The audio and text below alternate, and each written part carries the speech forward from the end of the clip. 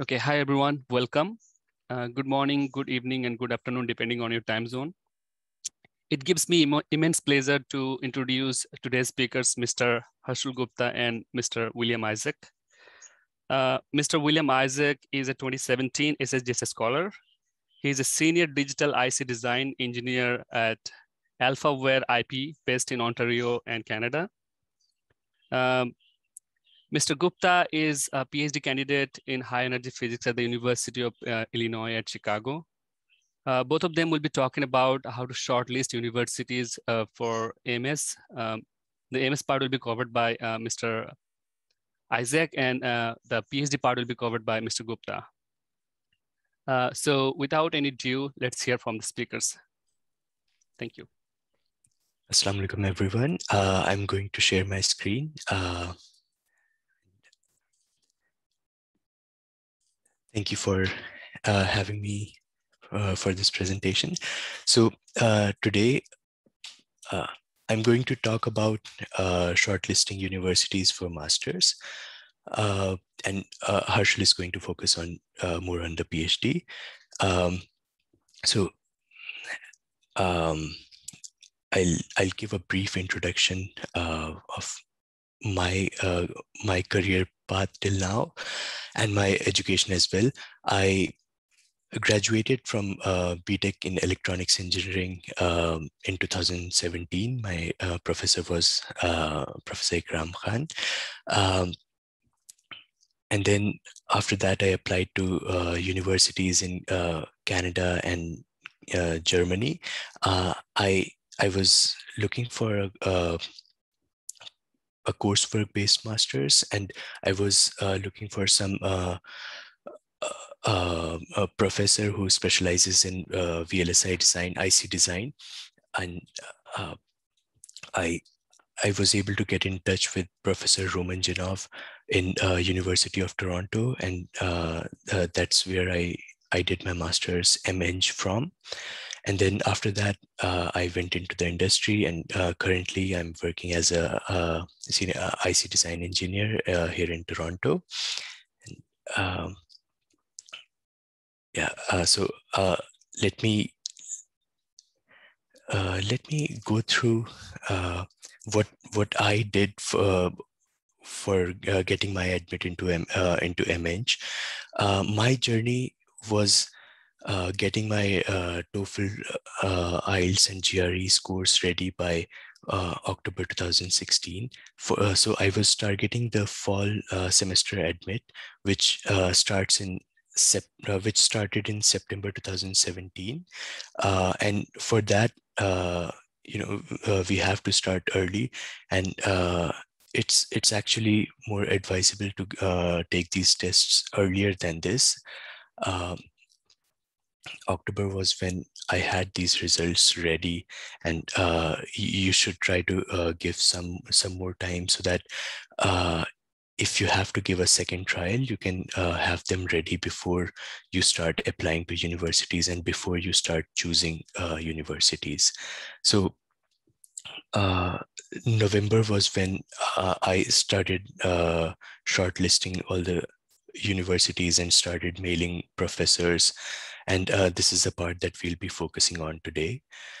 And then after that, you might hear back from some of these professors, and some of these professors might request video interviews and more details from you. So you have to give some time before the application, so that you can fulfill all the criteria of the potential supervisors that you are going to be working under.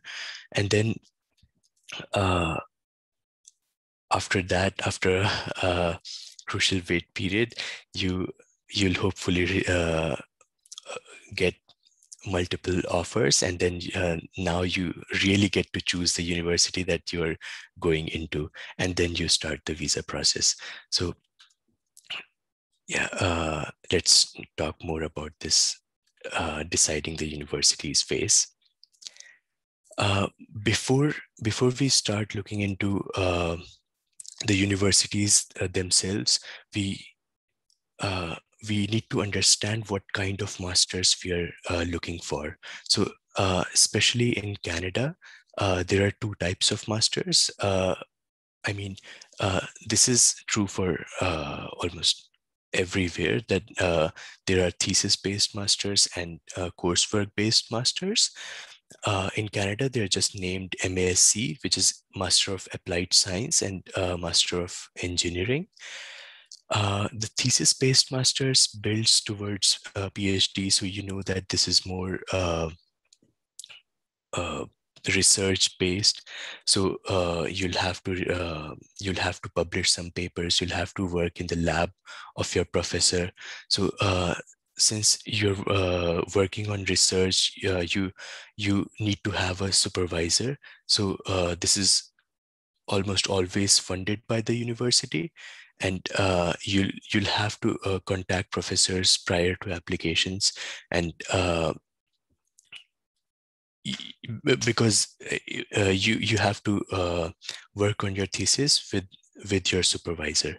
So here it is important to show research, that you have done some research through publications, maybe through in your bachelor's, or you have some papers in the press.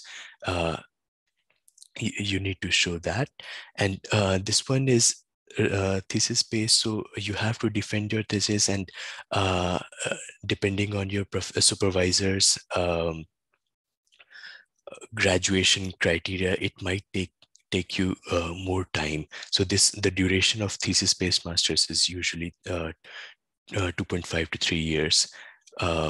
For example, my professor was adamant on having the first paper that you publish, it has to go into a very reputed journal. Only then will he allow you to publish your paper somewhere else.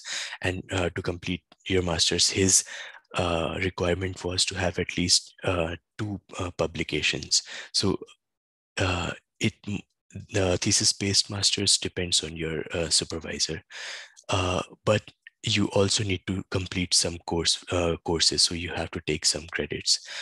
On the other side is the MEng.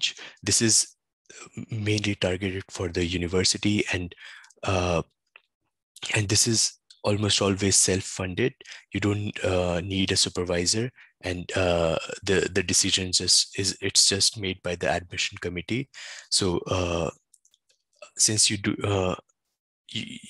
not have to work in the lab, you have more time to apply for internships in the summer semester. So this is more industry oriented, and since in this coursework based, you have to complete certain credits and then you graduate. So the duration is usually smaller, so it's 1.5 to 2 years. And there are some courses that are MEng only, and these are taught by industry experts, and these industry experts are also looking to hire new people. So this is a good way of making your way into the industry. And so MSc versus MEng, how does this affect your university shortlisting? So if you are going for MASc, you're going for research work-based masters, you would choose a university or lab or professor with higher research impact, which means that they are constantly publishing in high impact journals, and their research area, it aligns and matches well with what you are working on, your projects and your publications. And you need to know that they have sufficient funding to cover your masters, that their funding will not run out before your master's completes. So yeah, that is mainly that you will choose a bigger university and a professor with better reputation. And yeah, you need to see that in the lab there are more senior PhD students. If that's the case, then by the time that you complete your masters, you can the professor will be looking for PhD students, right? So you can go for PhD in the same lab as well. For MEng, you would be looking for mainly just choosing a city with better job opportunities. For example, if you are in VLSI, maybe you would want to stick to California or Texas, and just choosing the city itself becomes more important when doing an MEng. And here you need to check that the alumni of that university are at managerial or hiring position. They are hiring managers in the industry, and you have to check that the university has better courses. So you have to open up the curriculum and look at their courses and see that they're actually teaching something that that's going to apply in the industry. Um,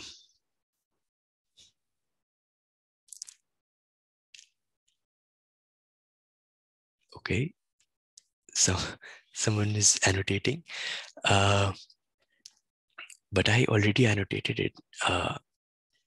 Okay, the top universities. So now, how do you choose? Now you know what criteria to look for if you're going for a research or you're going for courses. Then how do you choose? How do you know which universities are the best ones? And how do you compare them based on some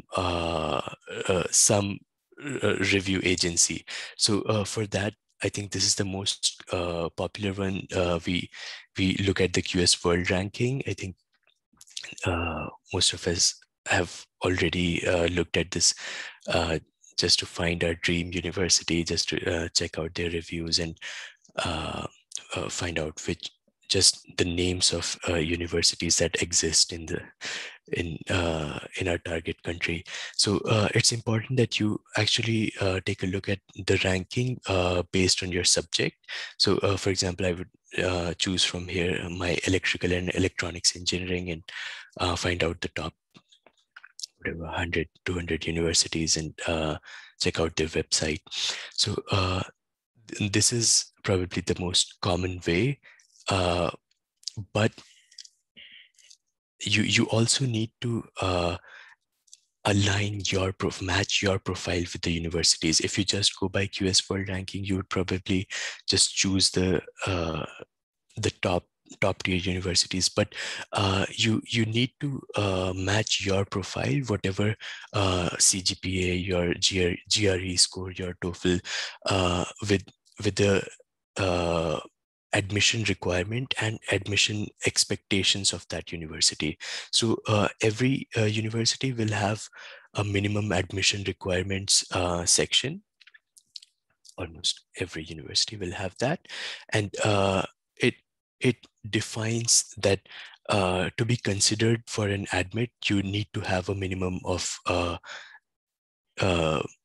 B grade, A grade, whatever grade in your bachelor's. So this is not necessarily this does not necessarily say that if you have this grade you will get an admit. It just says that this is what they consider good and this is what they consider acceptable, but the pool of candidates that they'll get will most certainly be uh, higher than this. So this is a good way of matching your profile with the universities and shortlisting which ones you can get into. Um, I can stop here for some questions if there are.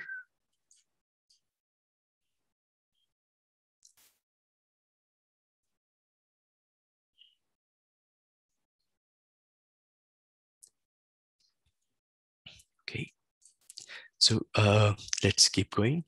Uh, there are many tools right now. You can just enter your scores, your yeah. Okay. There are some annotations again on my slide.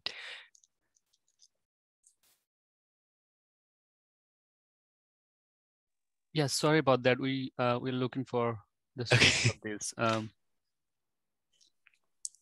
No worries.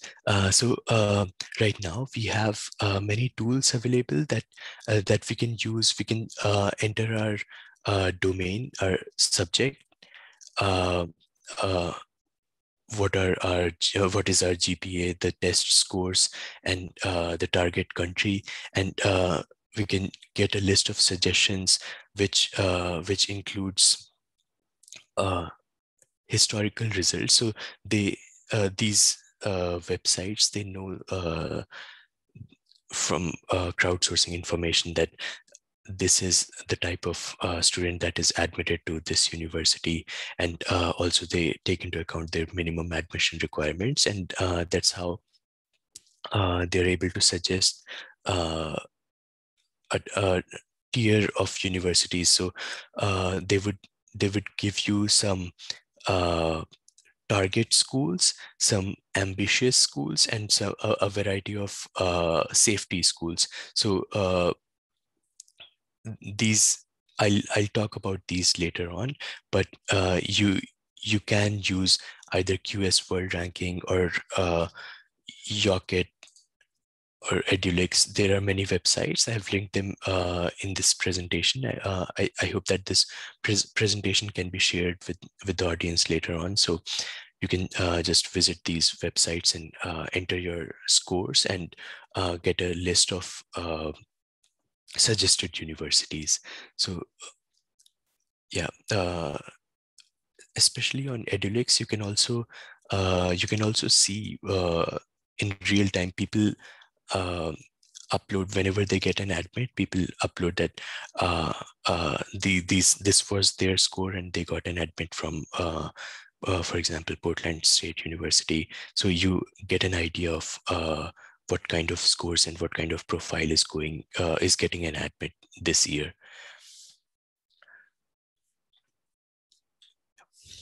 So the tiered approach that I was talking about, which is the same for masters and PhD. Uh, this includes choosing a set of 5 or 6 universities that spreads over 3 categories.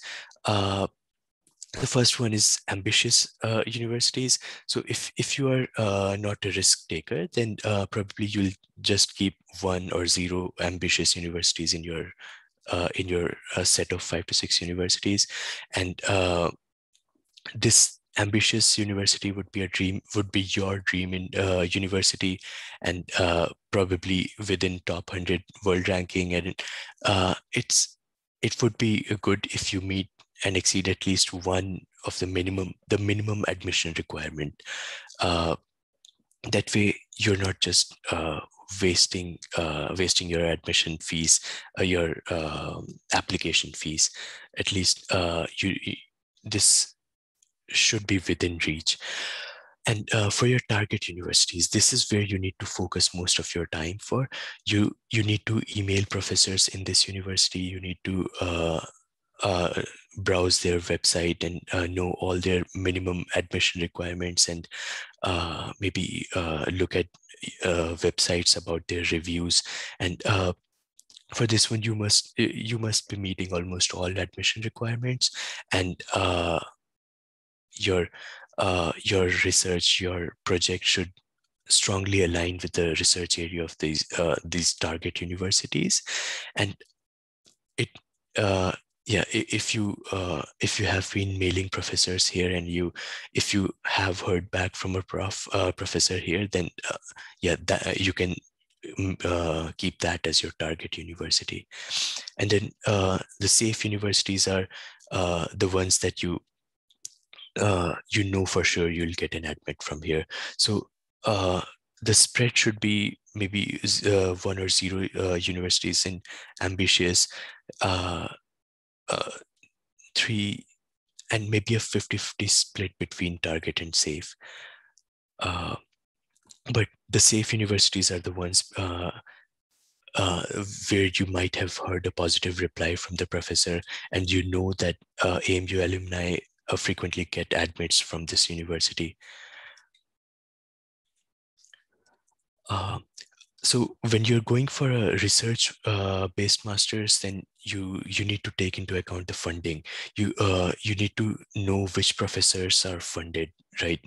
Only then you would feel confident that he is accepting new patients. New uh, students, and he has the potential for funding your PhD as well, maybe.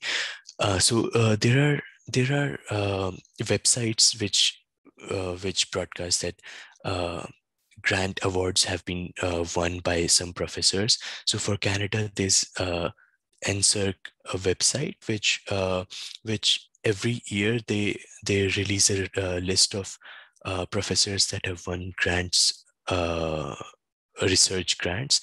So for example, I just attached a screenshot here. You can look at the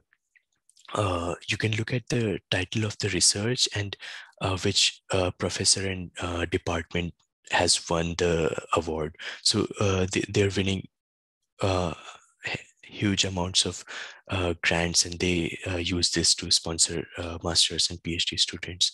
So you can focus on these professors while emailing them. And when you choose a university, I think more often than not, it just boils down to choosing the city of that university. So you you have to make a choice whether you want to go into a big city, or uh, a big city where you might have better job prospects, or a smaller city where the university is still well renowned and the professor is well renowned. So if you're going for a PhD, for example, you might want to choose a smaller university with a more renowned professor, with more prominent research. So that choice depends on what's your end goal. Uh, is it working in the industry in a metropolis, or going for a PhD next? So you also need to consider the accommodation costs, the crime rate, if you are uh, allergic to the Canadian winter, or and then an important one, you need to consider the job prospects. Uh, for job, just trying to find how a city is in terms of jobs, you need to open up the. I guess you all might have used VPNs from time to time. You can go to that country with your VPN and just. Actually, you don't even need to use a VPN for Indeed.ca or Glassdoor.ca. So this is specifically for Canada.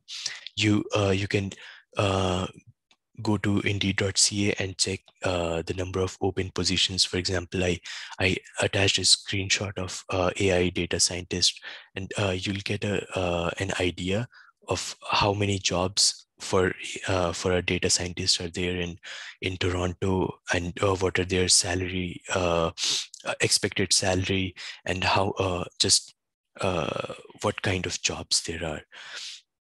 You can also use LinkedIn to check that uh, the university that you are applying to, their alumni, how they're doing, which positions are they on right now. And you can also check your the professor that you are emailing, or what are their connections.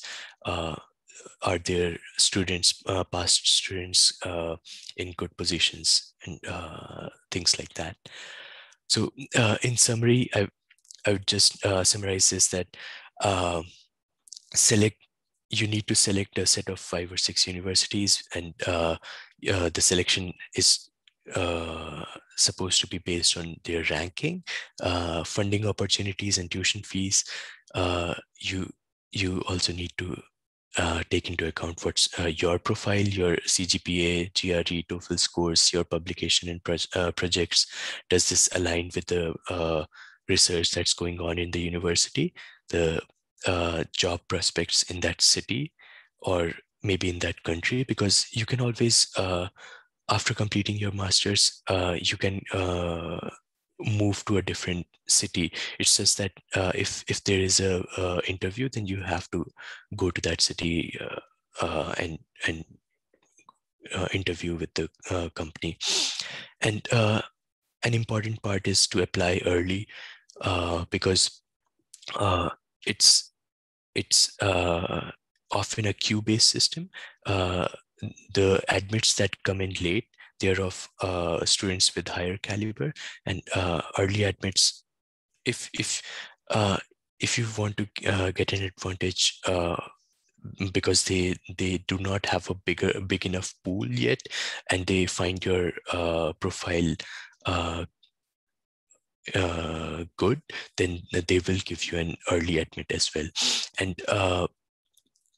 And just keep track of the emails and application portals. Whenever they might ask or request for some additional documents, you need to be ready to provide them.